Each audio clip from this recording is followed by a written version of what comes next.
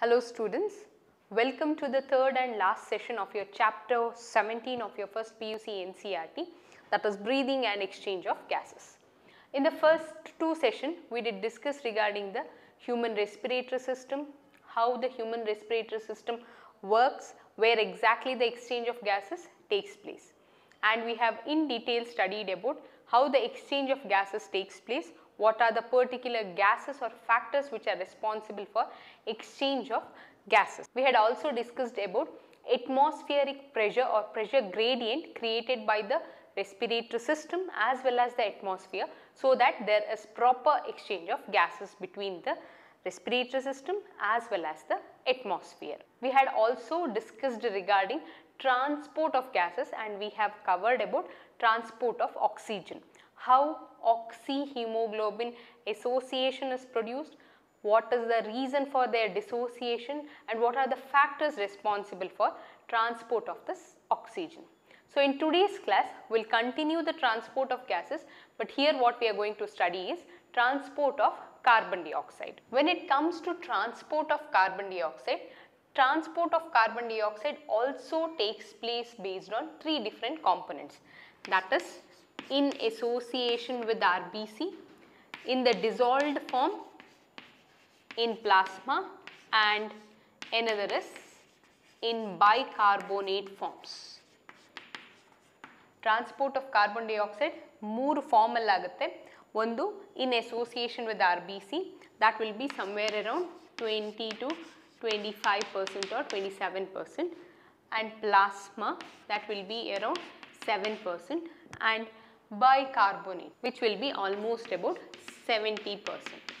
So carbon dioxide can be transported in any of these forms, whereas when it comes to RBC, here when the carbon dioxide associates with the RBC, they form carbamino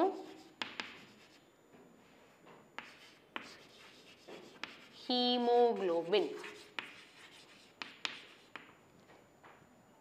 It is carbamino hemoglobin is formed when the RBC is associated with carbon dioxide. The factor responsible for this association will be partial pressure of carbon dioxide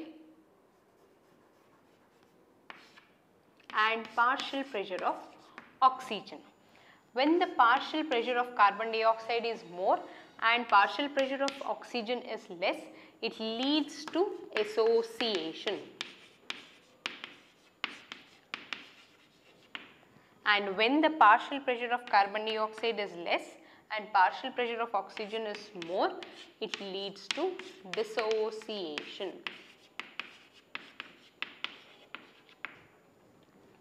So here partial pressure of carbon dioxide more, partial pressure of oxygen less, leads to association. Partial pressure of carbon dioxide low and partial pressure of oxygen is more, it leads to dissociation. Association anta heladre, it is formation of carbamino hemoglobin, and dissociation means it will be hemoglobin will be separated from the carbon dioxide and carbon dioxide also will be separated from the hemoglobin.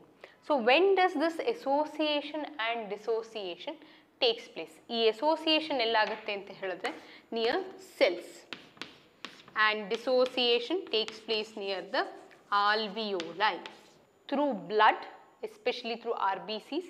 When the oxygen is carried in the deoxygenated blood and whenever it reaches a cell, what happens? The cell will give out the carbon dioxide in exchange for oxygen. So the carbon dioxide now should associate with the RBC, for which the partial pressure of carbon dioxide should be more and oxygen should be less.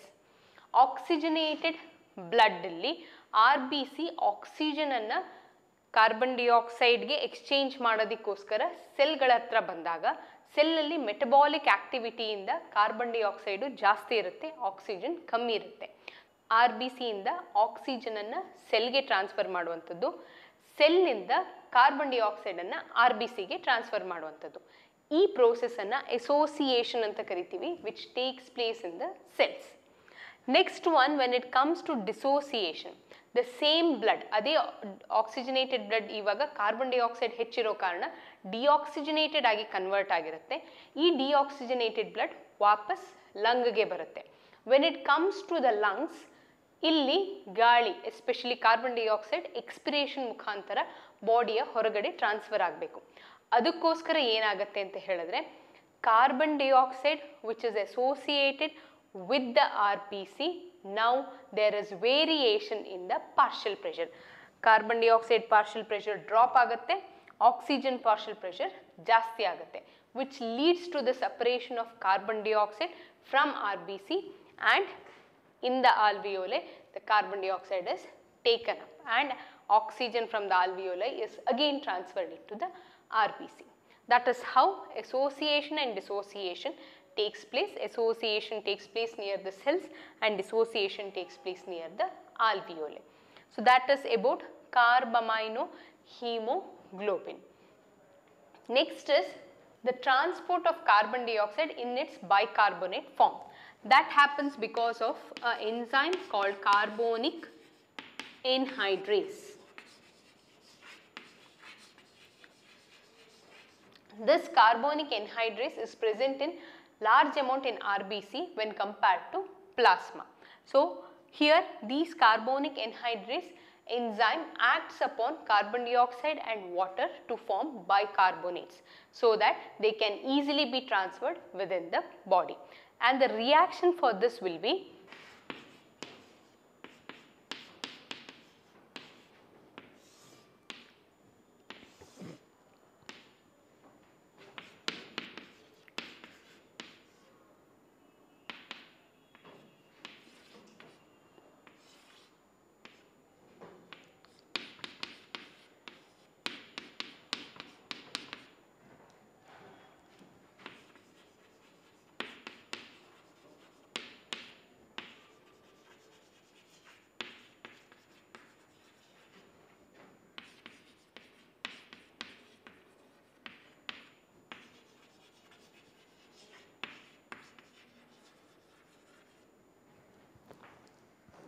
so carbon dioxide plus water associates in the presence of carbonic anhydrase enzyme to form H2CO3 plus.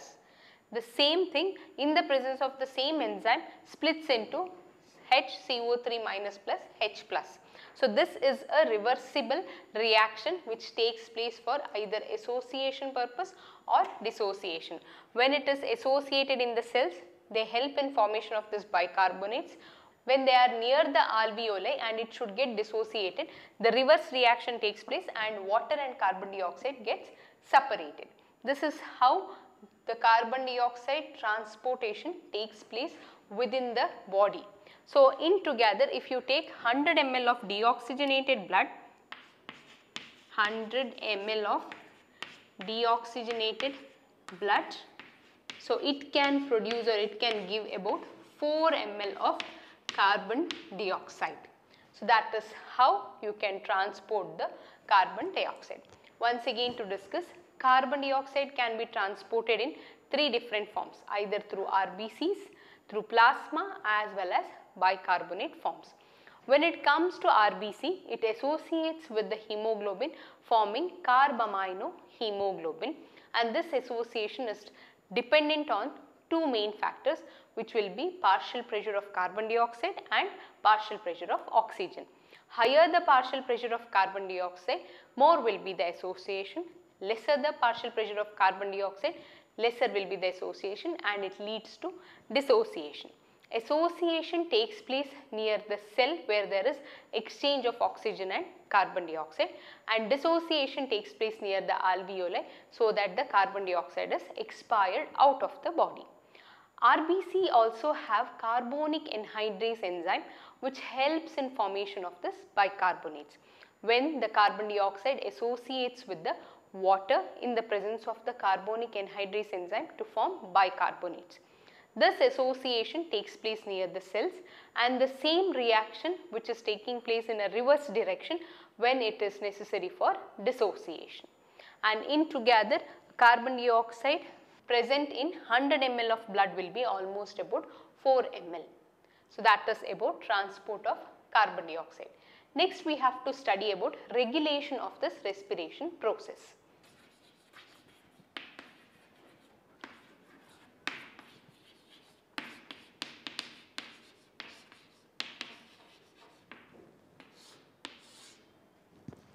Normally all the vital organ control, that is except circulation, your nervous system, locomotion and movement, as well as respiration, excretion, everything is controlled by the brain. So in the brain there is a region called medulla oblongata,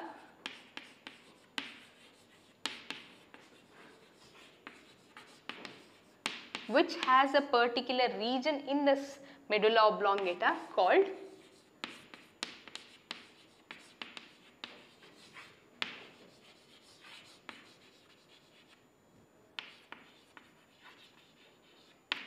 respiratory rhythm center. This respiratory center or respiratory rhythm center is present in the medulla oblongata region, and whose function is to control the respiratory rhythms. It helps in controlling or managing the respiratory rhythms. One more region is pons, which is also a part of brain. In this pons there is a region called pneumotaxic region. This pneumotaxic region helps in controlling the function of the respiratory rhythms. This medulla oblongata region has a region called respiratory rhythm center, which controls the respiratory rhythms, whereas pons of the brain, which has a region called pneumotaxic region, which controls the function of respiratory rhythms. Both in together they help in regulating the respiratory rate. This also, both of them also helps in managing the respiratory rate. One more region which is called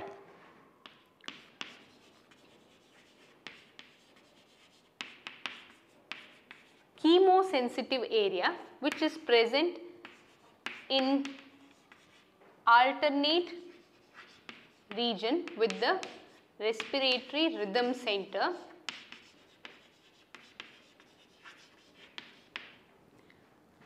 This helps in triggering the respiratory rhythm center and alters the respiration rate. For example, idén madutte anta helidre, when you move fast, when you run, when you climb stairs or do any work very quickly, this respiratory rhythm will be altered because it takes large amount of oxygen for doing that particular work. That is why here chemosensitive region, which is present in the region which is alternate to respiratory rhythm center, helps in altering the respiratory rhythms and in turn manages or triggers the respiratory rate, in turn alters the respiratory rate, either increases the respiration or decreases the respiration. So that is how regulation of respiration takes place. Once again to discuss, regulation of respiration aguvanthadu brain regionally. In the brain, it contains an area called medulla oblongata. This medulla oblongata has a region called respiratory rhythm center, which controls the respiratory rhythms. What is a respiratory rhythm? It is inspiration as well as expiration. When it comes to one more region in the brain, which is called pons. In pons, it has a pneumotaxic region which controls the functioning of this respiratory rhythms, either to have forcible inspiration, forcible expiration, normal inspiration, normal expiration.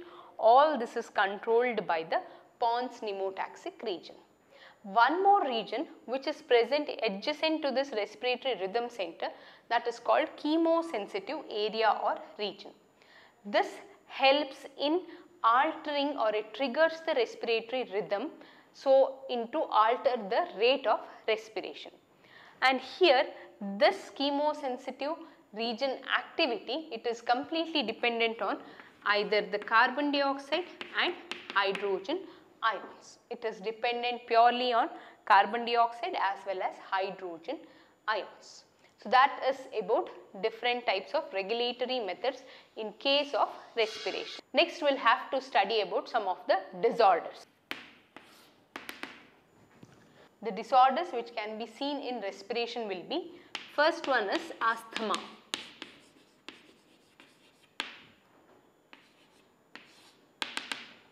asthma means it is difficulty in breathing which leads to wheezing problem due to inflammation.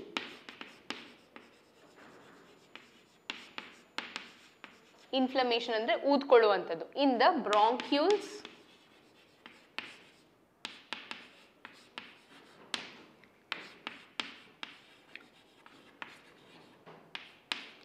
in the bronchus as well as in the bronchioles. Bronchus is the main branch which is separated from the trachea, which contains of primary, secondary and tertiary.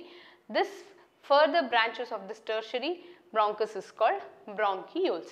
Due to the inflammation in these respiratory parts, you can find difficulty in breathing which leads to wheezing problems. That is about asthma. Next one is emphysema.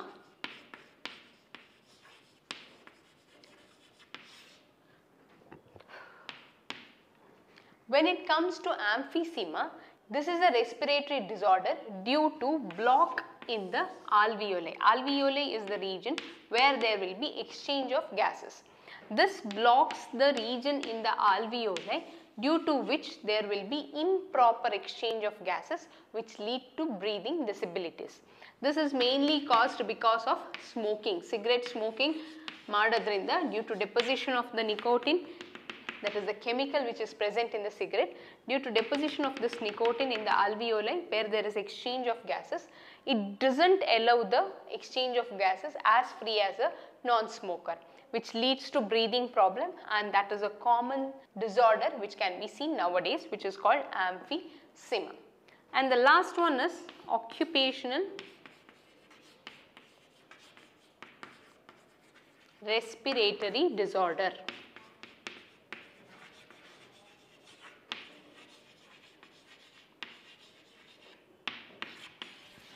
When it comes to occupational respiratory disorder, so this occupational respiratory disorder will be here those workers who are associated with dust like construction work, road work or factories, woodwork, all these will be subjected to continuous dust. So this dust which cannot be removed by our immune system. Our immune system fails to act on this dust. So what happens is, if the person is exposed to this dust or dirt continuously or regularly, it leads to respiratory problems. The only solution for this is protective masks and staying away from the dust will be the prevention for this particular occupational respiratory disorder. So that's all about different types of disorder which is associated with respiratory system. So it will be asthma, where breathing difficulty will be there due to inflammation in the bronchus and bronchioles. When it comes to emphysema, here it is blockage in the alveoli which leads to difficulty in breathing and improper exchange of gases. And the last one will be occupational respiratory disorder. This is due to the continuous exposure of a particular worker who is working in industries like construction industry or woodwork industry or road work industries. So what will happen is they will be continuously exposed to this dust which might damage the respiratory system and finally leads to respiratory disorders. So that's all in this particular chapter, breathing and exchange of gases. I hope you have understood the concept clearly. Thank you.